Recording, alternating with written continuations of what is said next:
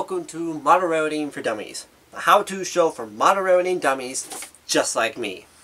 Now, last time in this Kitbash series, we painted the walls for our main building. As you recall, we got this front brick face. Now we're going to try and get those nice brick mortar lines, which can be very difficult, but there's a product out there that works great for it.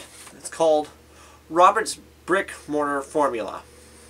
Now this is a white material that you brush on, and you can rub the top off after it's dried, and it gives you the nice, good look of brick mortar. Really nice. And if you want more of a gray type cement instead of white, you can easily tint this stuff. But I'm going with white. Here's an example, my only example, of how this stuff works with this station that I built. I mean, I don't know exactly how well you can see it on the video, but these bricks just pop, and I love it. So we're going to use this stuff right here. So hopefully it'll make that pop more too. And hopefully hide the stupid crack right here from when I screwed up. So, without any further ado, let's go down to the bench and get to it. Okay, I've got this all mixed up now. So, let's see if that makes a difference.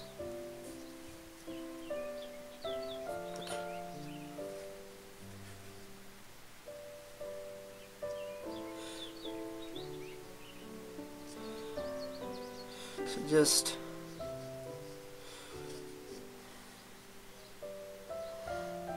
hopefully the bubbles will soon go away.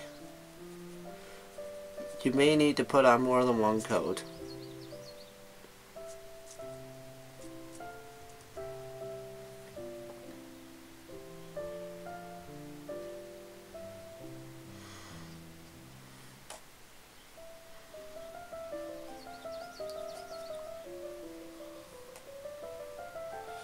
So, note to self, make sure you seal it as the top as best you may. So, and when you haven't used the stuff for over a year, chances are it needs a very, very good mix. Okay, that's that. Let's see, let's move this a little closer. And start putting it on here.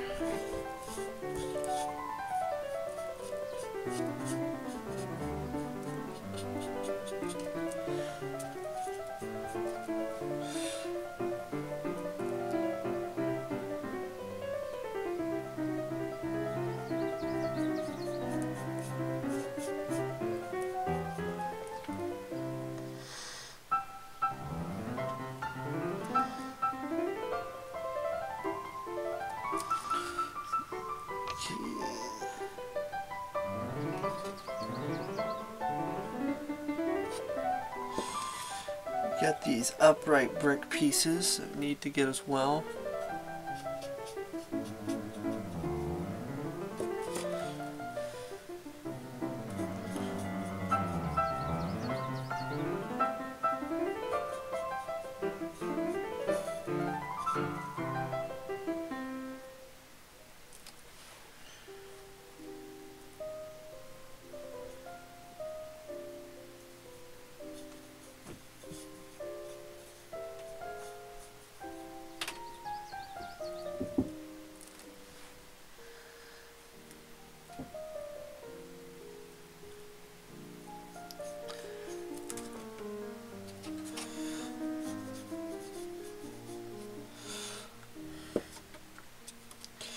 I hope it's in focus. I've not been doing very good at doing the part that I'm actually working on being actually on the camera. So hopefully you're able to see this. Hey, this is really simple. It is foolproof, provided, of course, it's not been sitting in the jar for over a year.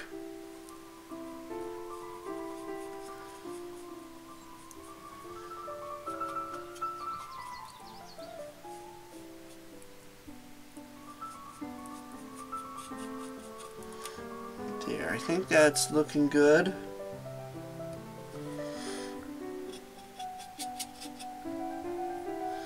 So, and now it looks like this. It will have to dry.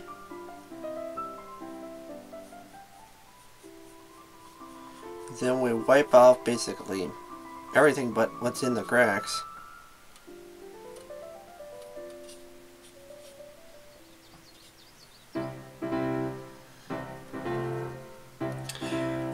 Okay, so we'll wait for this to dry.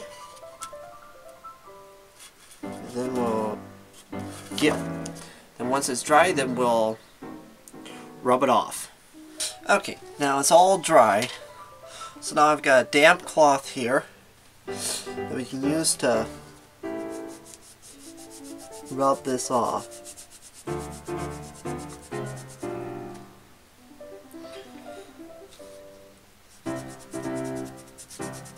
Kind of see how it leaves it in the cracks, but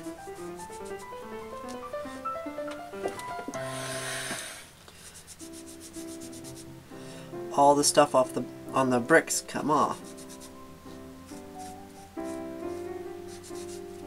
And if you get too much off, no big deal. Just give it another coat.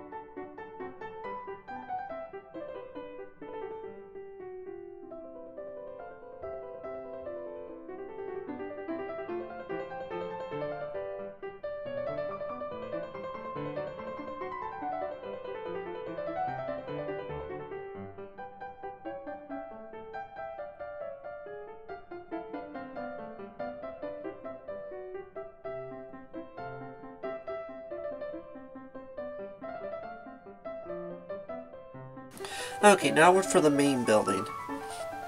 It's going to be a lot of the same. The big trick will be clean out the inside so it's kind of caked up. So what I'm going to try and do, just take a knife and carefully... Okay, I just washed out my cloth. I'm going to use a Q-tip here. Try and get in these places. Let's see. Need to blot out a little of the water. Oh, I broke this loose by accident. That's easy enough to fix. Okay. Now this has had time to dry. So now we're going to stain this. So, what I got here is 70% isopropyl rubbing alcohol. And if I'm not mistaken, it's been a while since I've done this, but if I'm not mistaken, I've got one, either teaspoon and tablespoon in here. And I don't remember which one at the moment. It's about... See, if I'm not mistaken, it is about a capful. Oh, what is? Yeah, it's probably a tablespoon. Okay. So, as far as I know, it's a tablespoon. So, 1 tablespoon of India ink mixed with a full bottle of 70% isopropyl rubbing alcohol. Oh, say that 3 times fast. Now, Dip our brush in there. Get it out of the light. And bring it down where the... So you want to bring it down with the rain. Instead of go with the grain, go with the rain. So...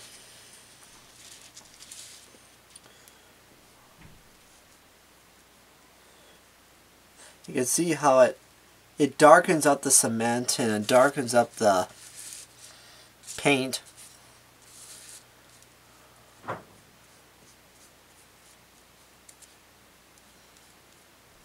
So you can use different amounts of rubbing alcohol, or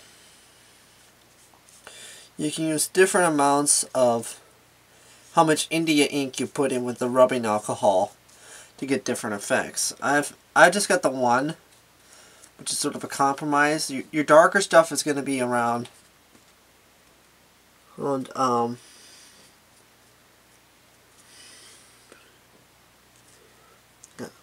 something there. I don't know what it was.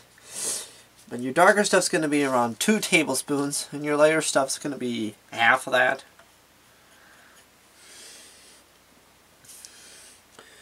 So I've made one. You're better off going a little bit lighter and building it on.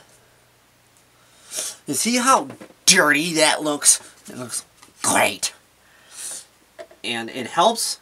The nice thing about the India ink wash, it hides poor modeling. If you want to highlight something, use a lighter color. If you want to hide something, use a darker color. Well, I'm using a darker color to hide my poor painting skills.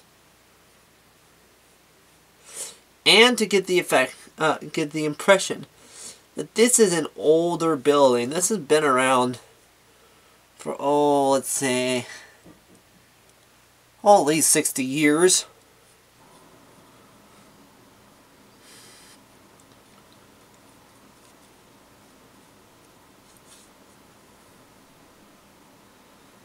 So I get most of it loose, so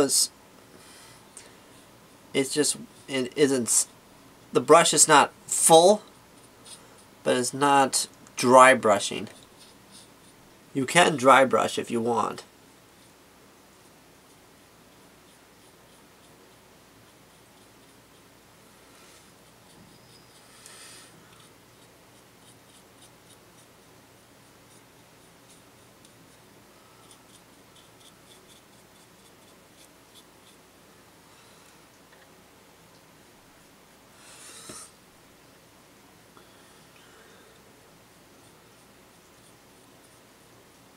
Once again, hopefully the India ink will help hide my stupid mistake I made here.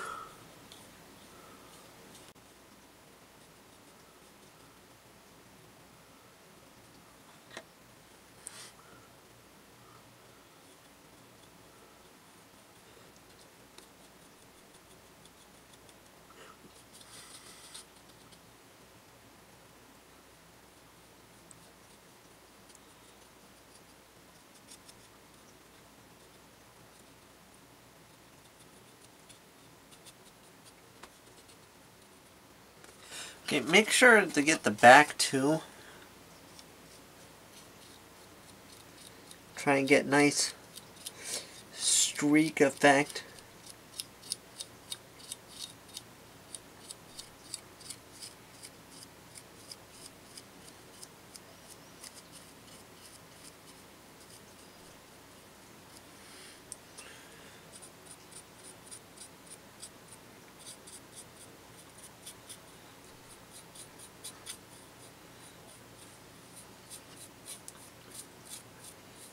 Now I'm not going to do the whole building, but I will eventually do the rest of it.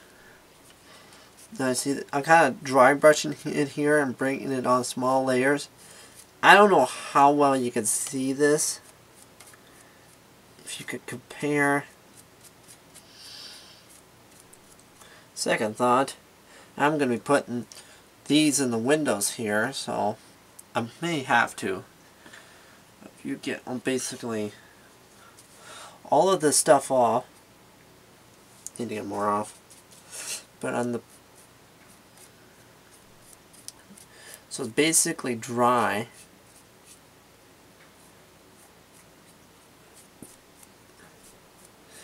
You can get a light streaking effect.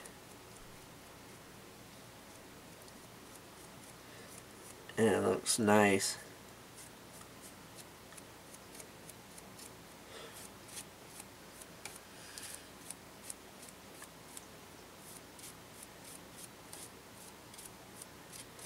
It's these little details that matter.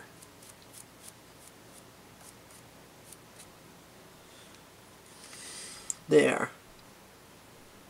So, there's a couple little spots.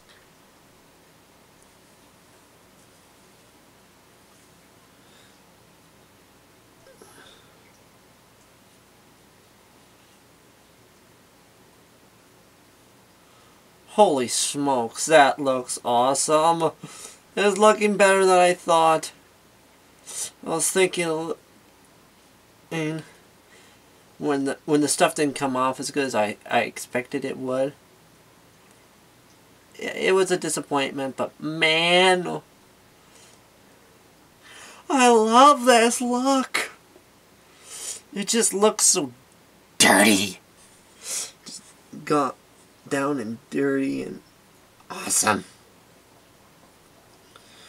Just what I want.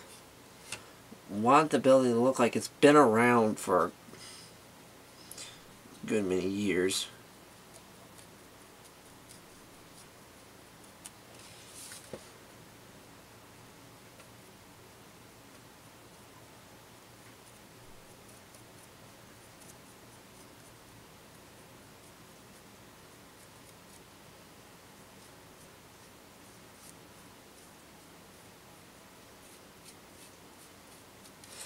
There. So that's how putting the mortar lines and then using just a little bit of an indie ink wash can really just make this building pop.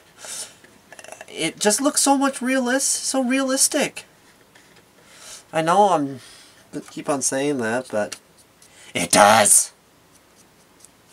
It's the little details that matter and make one thing stand out. Well, that's going to be it for today. I tell you, I just can't get over the looks of this. It just looks so good. So, that's just showing how two small tips, two small tricks, can make a building from an ordinary plastic kit and actually make it look like a real building in miniature. But still, those little things that count. So, if you like this show, please help it grow by liking it or subscribing, or contacting your friends and getting them to subscribe as well. So until next time, keep working on those model railroads. Get that practice in, and until next time, keep your train on the tracks.